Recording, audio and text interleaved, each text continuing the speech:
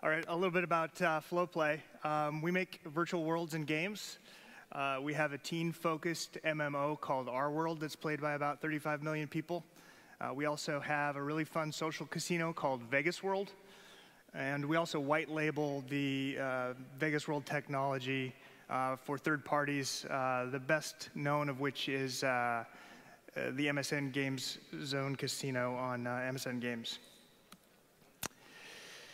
So, as the title and abstract of this talk indicate, we're here to discuss how we at FlowPlay are moving to a new cross-platform game development technology, and how some of you in the audience may be able to as well.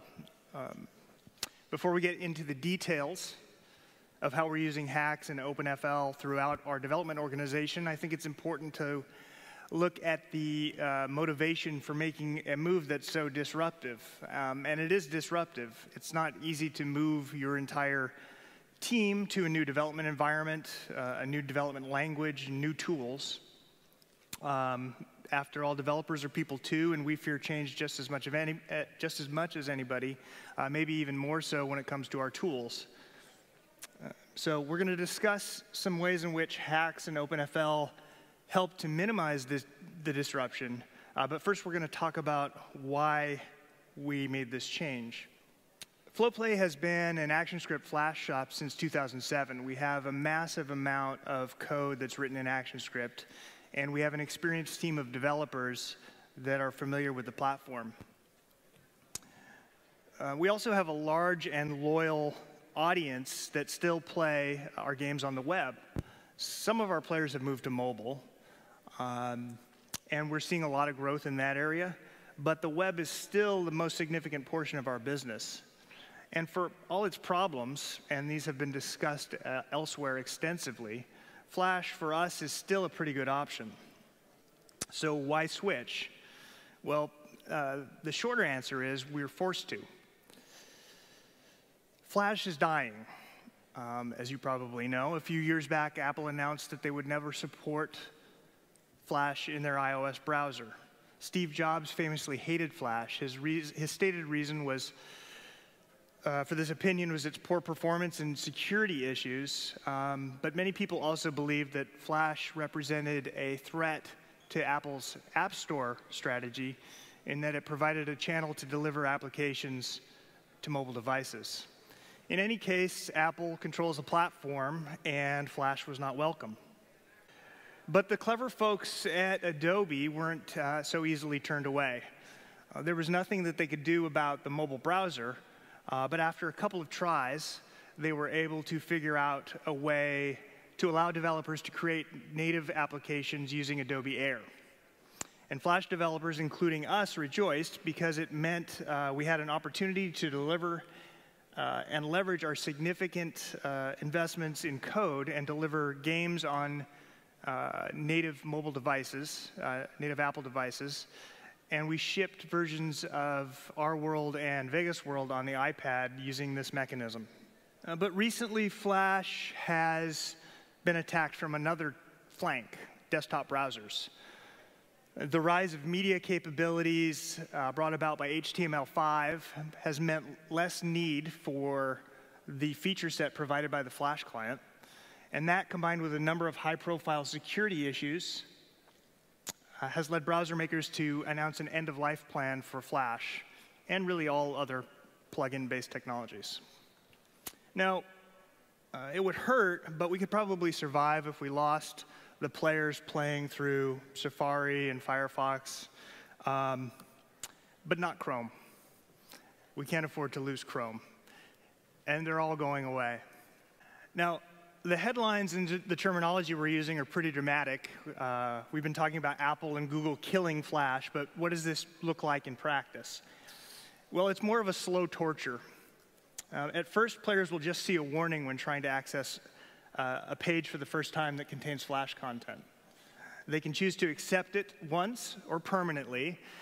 They can even go into their browser settings and allow Flash content to always run without being prompted. And you might see this and think, that doesn't look so bad. Well, you'd be wrong. This is the same treatment that browsers used to give to Java applets. Does anybody remember Java applets? They're not very popular these days. And for our prospective players, especially those that tend to be older and less technically inclined, that little puzzle piece may as well be a biohazard sign.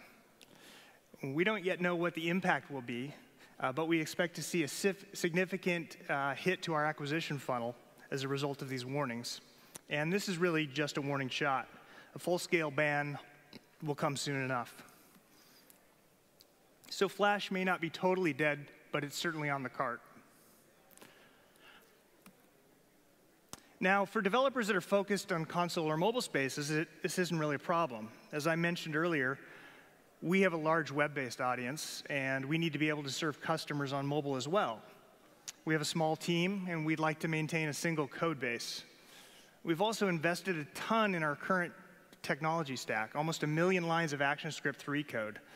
We have an experienced team of Actionscript developers and an asset pipeline that's built around Adobe tools. In other words, we've got a serious problem. Not actually this problem, but, at least I don't want to talk about it right now or ever. We've got a Flash problem, and we needed help. So we looked around a bit, and we found Haxe and OpenFL. Haxe is a programming language. You can think of it as a replacement for Actionscript. And OpenFL is a library, and you can think of it as a replacement for the Flash API. Haxe was first introduced in 2005, so it's been around a while. And it's gone through numerous changes and improvements since then. It acts as a source-to-source compiler. So you feed in Haxe code, and you get out HTML5. Or for HTML5 target, you get out JavaScript. For the iOS or Android targets, you get out C++. That C++ is then compiled by the native tools to produce a native binary. And as I mentioned, OpenFL is a library that provides a Flash-like API. And a number of companies, large and small, have developed games and multimedia applications using it. For instance, the UI for modern TiVo boxes is built using OpenFL. And both EA and Zynga have used it. And Zynga even recently contributed their Haxe Stage 3D implementation to the project. And when I say it has a Flash-like API, what I mean is that it has the same the same class hierarchy and class interfaces as Flash, and code written in Actionscript can be ported to Haxe OpenFL with minimal changes. This is an example of a simple program written in Haxe using OpenFL. It should feel very familiar to any Flash developers in the audience. But this program can be output to more than just a SWIF. And doing it is as easy as typing OpenFL test and then the platform name. Running that command will compile and run the code on the target platform. So for instance, OpenFL test Flash will build a SWIF and run it in the local Flash player. And OpenFL test HTML5 will build an HTML5 game and open it in and run it in your local browser. OpenFL test Mac or Windows will build a native desktop application and run it locally. And OpenFL test iOS or Android will build a native mobile device and install it on a device that's attached to your dev machine via USB and run it there. And of course, there's some initial setup required to support each one of these platforms, but once it's set up, building for them is easy. So at FlowPlay, we've worked on a number of projects with OpenFL and Haxe. So the first one was our Vegas World Slots product that we built from scratch using Haxe and OpenFL. And we ported some of our existing AS3 libraries by hand, and we built some Haxe extensions that allow access to native SDKs for things like analytics and monetization. And when we're developing, we target Swift for testing. So we do our testing and debugging locally against a Flash target. And this allows us to do very fast iteration, and we can debug within our IDE. But commercially, we've produced an HTML5 version that we wrap in a Windows Universal Wrapper for distribution in the Windows App Store. And we've produced iOS and Android native builds that are in the iTunes Store and Google Play Store and Kindle Store. And we recently embarked on porting the rest of our product line to Haxe and OpenFL. And as I mentioned earlier, this comprises approximately a million lines of Actionscript code. And rather than porting this by hand, we're using a tool called AS3 to HX that's also provided by the Haxe community. And this tool, while not perfect, because it requires some manual adaptation and cleanup for each translation unit it's used on, is still saving us a ton of time. So some things we've learned in this process. It works. It sounds funny. We, of course, hoped that it would work when we embarked on our first project, but the devil's in the details with these things, and you never know until if it's going to work until you really get things up and running. And as someone who has done a lot of cross-platform development and porting, it's so satisfying to be able to type a command and see the game running on one device, and without changing a single line of code, type another command and see it running somewhere entirely different. And performance is good. The mobile code is native code, and so we get native performance benefits. And OpenFL uses hardware acceleration where it's available, GL on iOS and Android, and WebGL on HTML5 targets, so we get optimal frame rates. And porting from Actionscript, as I mentioned earlier, is straightforward. The syntax of Haxe is very similar to Actionscript. And the language itself supports stronger typing than Actionscript does, so especially in areas like passing functions as arguments, for instance. And so we've taken advantage of that to improve some of our existing code. OpenFL supports parsing and reading SWIFTs and some Swift animation features. However, we chose to go a different route with our asset pipeline, and we've at this point moved most of our assets to texture atlases and implemented most of our animations using Dragonbone's skeletal animation system. And Haxe and OpenFL work great with these technologies as well. And there's a small but responsive community behind Haxe and OpenFL, and they've been really quick to answer questions and fix bugs and implement features for us. But there are a few gotchas, like any cross-platform technology. One thing is native extensions are still a pain, especially for developers coming from Actionscript. Creating a native extension, for instance, wrapping a vendor SDK for iOS and Android for something like analytics, requires knowledge of Haxe, Java, JNI, Objective-C, Haxe CFFI, which is sort of a JNI equivalent for C, not to mention various build scripts and config files. And we've gotten pretty good at this now, but it was difficult at first. Also, source-level debugging on devices is difficult. As I mentioned, we do a lot of debugging on the Swift target, and we can do source-level debugging in our IDE there. You can debug the C++ output from the Haxe compiler. It maps nearly one-to-one with Haxe files and classes, but the code is machine-generated, and it can be difficult to mentally parse. There's supposedly support for a source-level debugging in Haxe for native C++ targets, but we've never gotten it to work. And so we do most of our debugging in the Swift environment, and then if we have a platform-specific iOS problem, we debug that natively in Xcode. Finally, compared with Actionscript 3, the amount of documentation and example code available is sparse. It's growing, and as I said, the community is responsive, but it'll be some time before the documentation is at the level of robustness that Adobe and others have provided for Actionscript.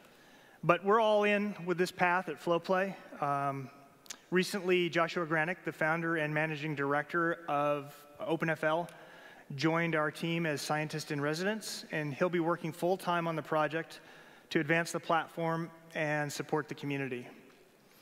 And we're going to be hosting local OpenFL meetups at our home base in Seattle and supporting others around the world that want to host their own meetups in their cities.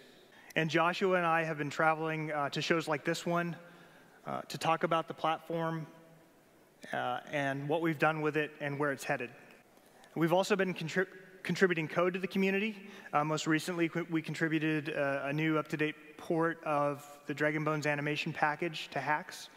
And in the near future, we'll be contributing a number of native extensions that we've built for SDKs for monetization and analytics features.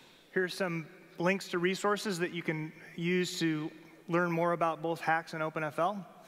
And if we have time, we can open it up for questions.